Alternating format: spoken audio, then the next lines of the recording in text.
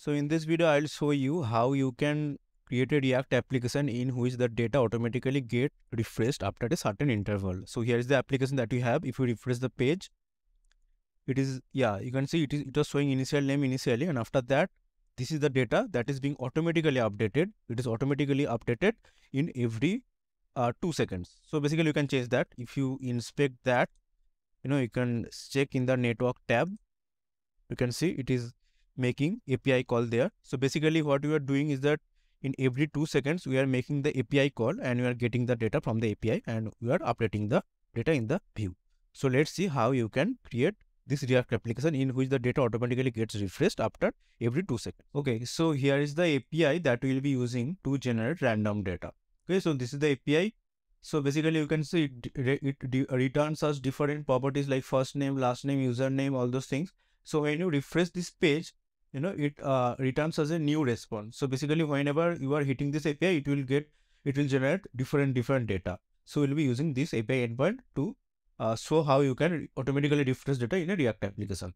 Okay. So let's go back to VS Code. So in VS Code, I have created a blank React application using Vite and I have started the application locally. In the right side, you can see if you refresh this page, it is showing us hello world. Okay. So yeah. So first of all, to demonstrate the application, so first of all, I'll be using the, I'll be using the useEffect hook. And before that, so basically from the API, we'll be picking up the first name property. And for basically, we'll store that first in the state. So let's import the use state first. And first of all, here I will be creating first name. I will basically store the first name in the state. So let's do that.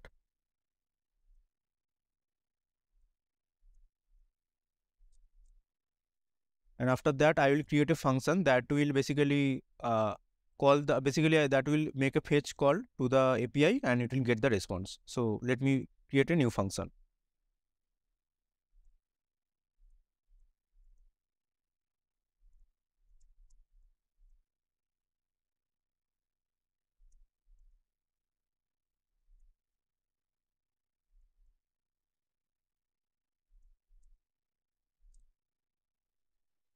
Okay, so I have created a function that will basically send a GET request to that API endpoint and it will fetch the first name and it will store that first name in the first name state.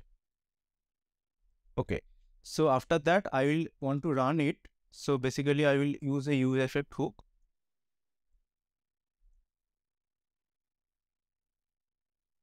And here, basically, so basically, if you want to refresh the data automatically, then you have two ways. So basically, you can use the setInterval or you can use the setTimeout as well. So first of all, I will show it how you can do it using setInterval.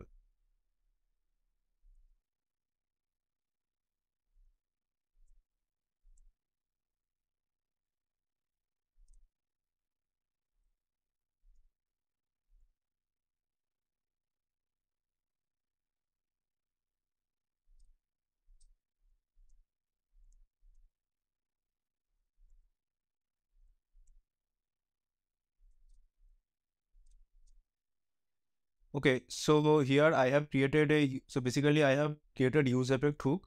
And what we have done is that we want the data to be refreshed in every 2 seconds. That's why you have passed 2000 milliseconds.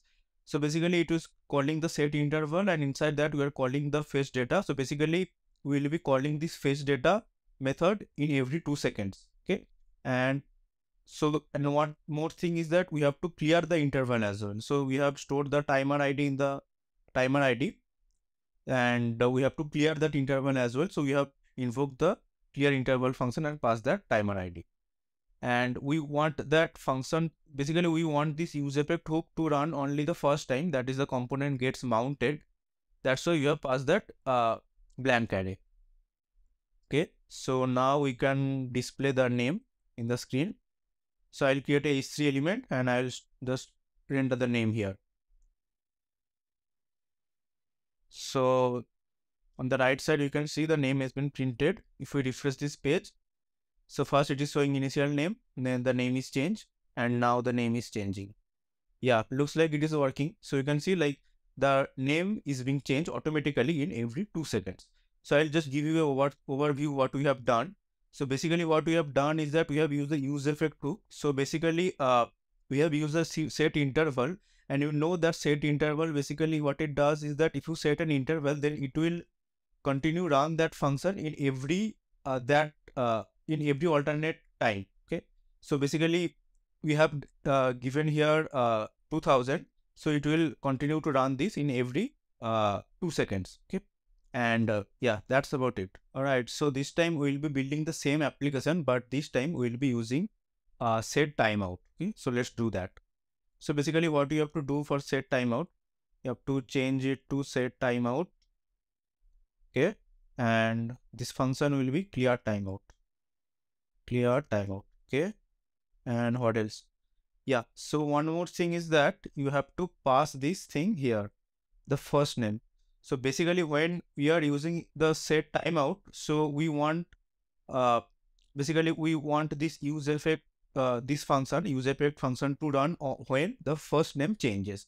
Okay, so when you are using the set timeout, then it's important that you have to pass that dependency here, because the main difference is that set timeout so unlike set interval, so basically in set interval it will continue run that function, but set time out will not run this function. Set timeout basically will run this function only once. Okay, so basically it will run this function only once, and that's after like 2000 seconds. So when the component gets mounted, so after that, after the 2 seconds, this function will run, and when this function will run, that is basically what it is doing. It is updating the state, that is the first name, and we have passed that first name as a dependency here. So that means when the first name changes, then this useEffect, this function runs once again.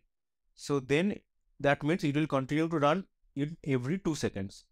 So you can see on the right side, if you refresh this page, then yeah, it is working. So it is, you can see that it is refreshing the name in every 2 seconds.